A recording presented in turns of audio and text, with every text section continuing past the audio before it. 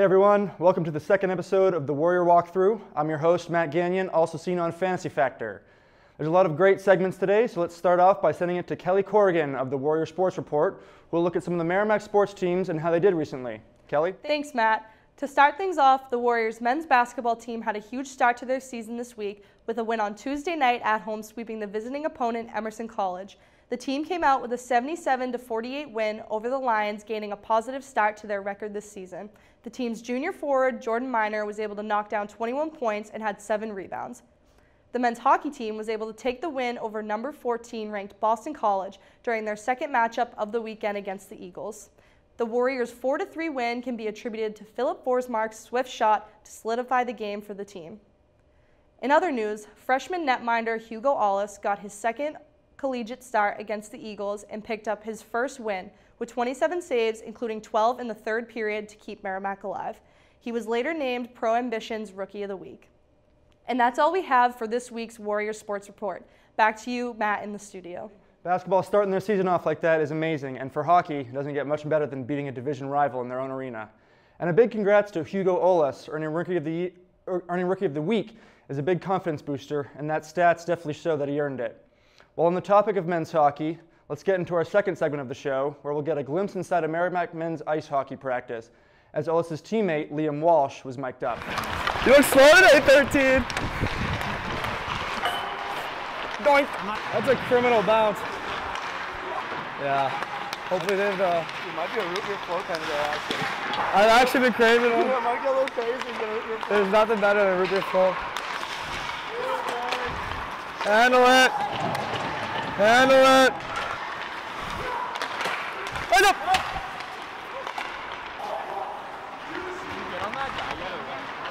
I've been using your diet. It hasn't been working. Did they cut your hair in the dark, or did they mean to do that? I was going to save the shavings Did for the hairline. Did you get a receipt or not? I got the face for radio. They don't want to see me. Benny paid off Cobra today. Oh, spin cycle. That's quick feet. That's quick feet. You're in my house now, bud. You're my house, boy. Oh, 9 is I need a quick one here. earned a Pepsi after practice today. Maybe soft serve? Question mark? Plus 600, huh? Oh! Oh, that did not feel good. Where you going? Where you going? Where you going? Who's out here asking for a peanut butter and jelly sandwich? I don't know what that means. Oh, 3, 1, 2, 3! That was pretty cool to watch. I'm sure Liam wasn't too happy when he found out the soft serve machine was broken, though. Now let's shift to a more national sports focus, where Nicole Fasciano gives us the latest updates on the world of professional sports. Nicole? Thanks, Matt. To start things off, the New England Patriots had a much-needed win over the Carolina Panthers on Sunday as they defeated Sam Darnold and the offense 24-6. The Patriots defense came up big as they were able to intercept 3 of Darnold's anticipated passes. Key players of the game being cornerback J.C. Jackson and returner Jamie Collins. New England will welcome the Cleveland Browns to Gillette Stadium this Sunday for a kickoff set for 1 p.m. The Celtics are currently 11th in the Eastern Conference standings, and I think we're all still a bit curious about what to make of the team this season. Boston's current record only stands at 4-6 as they head into their matchups against the Raptors, the Bucks, and the Cavaliers over the next few days. The Bruins are off to a decent start this NHL season as they are currently 6-4 in the Atlantic Division. The team's captain, Patrice Bergeron, had a stellar game against the Detroit Red Wings as he scored the majority points, bringing in 4 goals, contributing to the team's 5-1 win. The team's star left wing, Brad Marchand, is the most notable player on the team right now as he has 10 assists and 4 goals on his resume for the 2021 season thus far. Well, that's all we have for you today for a New England Sports Update. Reporting for MCTV Sports, I'm Nicole Fasciano. See you next time, Warriors. Thanks, Nicole. Hopefully the Pats can ride the momentum into a win against the Browns this Sunday. Bruins and Celtics are doing pretty average this season, so hopefully they can figure it out and get a string of wins in here soon. Next up, we're going to send it to Chris Zullo, who's given us an inside look of intramural dodgeball. Hey, Chris. The history of dodgeball is an interesting tale that dates back over 200 years ago. It was not designed to be the fun and competitive spectacle it is today. Originally played in Africa, dodgeball was played with rocks, and the end goal was to strengthen warriors' fighting spirits and their endurance. Some scholars say that it was oftentimes a game played to the death. I'm Christopher Zullo, and today we will be taking a look at the historical sport now claimed by has-been high school athletes, dodgeball.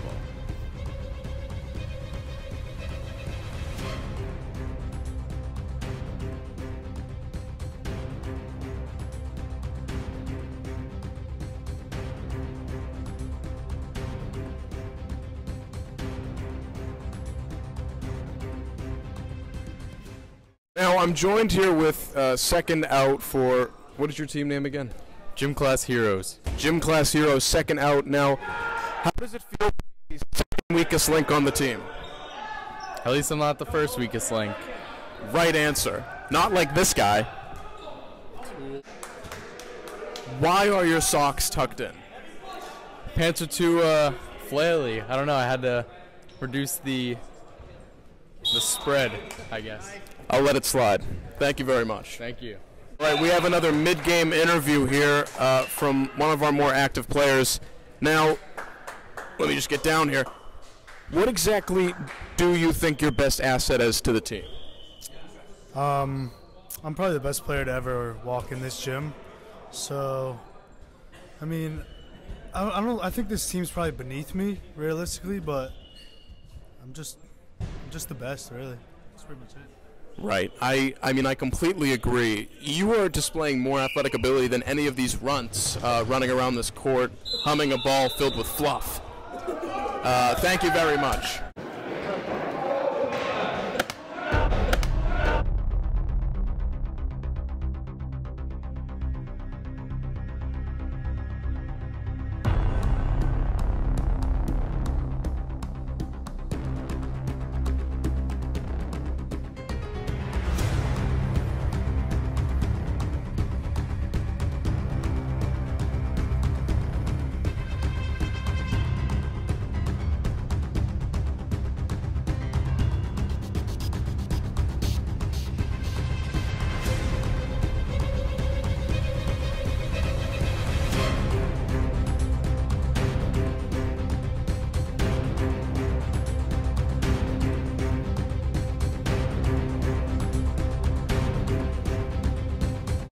Now I'm joined here with the commissioner and supervisor of the Intramural Dodgeball League, Brad.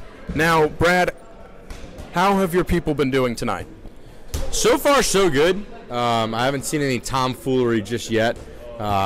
We had a forfeit on this court, so not really much action, but I saw what's going on over there. Pretty much the way I run dodgeball here is that if they say any bad calls, I fire them on the spot. On the spot? Yeah, on the spot. So, like, basically, like, mid-game, if some, let's say, ball doesn't hit you, but they call him out, that's a bad call to fire. I'm going to ask him, just hand me your stripes mid-game, too. So, like, we'd be down a ref for that game, but I don't care. I don't tolerate any crap like that. That's ruthless. Now, Brad, I have a question. Can I fire people? Absolutely not. So, I just spoke to Brad, and he's not happy with you, and you are fired. He gave me full permission to fire you. Today we took a look at the evolution of dodgeball, what it's become, and what the players are comprised of now. Thank you for coming along with me today. Christopher Zullo, as I conquered campus. Thanks, Chris. That was surreal. Well done digging deep into the vast ecosystem of intramural dodgeball. For our next segment, I believe we have a familiar face. We've got myself, alongside Mike Legage and Sean McAvoy behind the camera, for Fantasy Factor, where we'll give you some tips and predictions to help improve your fantasy football team. Let's take a look. What's going on, everyone? Welcome to the Week 10 edition of Fantasy Factor. And look at us, Matt. We finally hit the big time. We got new chairs, very nice ones I might add, much more comfortable. So now, Matt, before we get to our regularly scheduled program, I believe you have an important update to give us. Yeah, well guys, I lost. I'm getting pretty annoyed at fantasy football this year. Nothing seems to be going my way. I lost to Sean McAvoy, the big matchup. And I'm really not trying to pull any excuses here. I'm just trying to give you some examples of how I mean. Aaron Rodgers is out. I tried to pick up Kirk Cousins and Jalen Hurts off of waivers, both of whom had amazing weeks, by the way, but were taken by other teams higher in the draft order than me. So I had to settle for Jordan Love, who got under 12 points in his first ever start. Ezekiel Elliott, who I spoke about a few weeks ago as my MVP, had 2 pretty below average weeks the past 2 weeks, getting his second and third least points of the season over the last 2 weeks. Tyreek Hill got me 7 points when he was projected to get 20. All other players played pretty well, honestly, including Renfro and Ingram, who I had to play because Mike Evans and TJ Hawkinson were on a bye.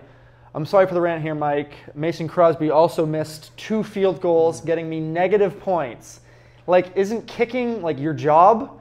But whatever. I mean, it's just an unfortunate week. So now with that out of the way, let's move on to our start and sit picks of the week. Matt, why don't you get us started? My start of the week this week is going to be Devin Singletary, the Buffalo Bills. While he splits time with Zach Moss in the backfield, Singletary gets more of the passing work between the two. With a matchup against the Jets this week and an absolute atrocious loss to the Jaguars last week by the Bills, I have no doubt that Buffalo will bounce back and annihilate their division rival in the Jets this week, and Singletary will hopefully be a big part of it. So my start of the week is Cleveland Browns running back Dearness Johnson, who's expected to start this upcoming weekend with Chubb and Felton out due to COVID and Kareem Hunt still on the IR. Johnson made the most of his first career start 3 weeks ago on Thursday night against Denver, running for 146 yards on 22 carries and a touchdown. While Mayfield looked good last week in the 41-16 domination of the Bengals, the Browns and Mayfield will need assistance from the run game in order to squeak out a win against a well-coached New England team. We have Gabi Eckard with the lineup, where she'll announce some of the upcoming sporting events to look forward to over the next 2 weeks on campus. Gabi? Hello, Merrimack. I'm Gabi Eckard, here with the lineup for the next 2 weeks of Warrior sports. Starting strong, the women's basketball team will have their home opener Tuesday the 16th at 7 p.m. against Albany. The men's basketball team will play Army away at 6 p.m. on Wednesday. They will also play at home against Lehigh at 7 p.m. on Friday. Saturday the 20th will be the IC4A ECAC Cross Country Championships, and women's swim will compete at Simmons University. You can expect a home football game against Bryant at 1 p.m. and a home women's hockey game against Vermont at 7 p.m. as well. Sunday brings more games. Women's basketball has a 2 p.m. away game against Lehigh, and women's hockey is a 3 p.m. home game against Vermont. Men's basketball plays at Virginia Tech at 4 p.m. too. Tuesday the 23rd rolls around and we get more action with a 7 p.m. men's hockey game at Holy Cross and a home men's basketball game versus Hartford at the same time. On Wednesday, the women's hockey team will head to Brown for a 3 p.m. game. Saturday the 27th, you can look forward to a home women's basketball game against Dartmouth at 1 p.m. to be followed by a home men's hockey game versus Union at 4 p.m. To wrap up your lineup, the men's basketball team will play at Boston University at 1 p.m. on Sunday the 28th. For more information on how to follow along or purchase tickets for these events and more, check out merrimackathletics.com/calendar. I'm Gabi Eckard. Back to the studio. Thanks, Gabi. Lots of good things to look forward to over the next couple weeks. All right, everyone, that's all the time we have for on the Warrior Walkthrough today. Stay tuned for a campus news episode next week and another Warrior Walkthrough in just 2 short weeks. As always, thank you guys for watching. I'm your host, Matt Gagnon, and we'll see you next time.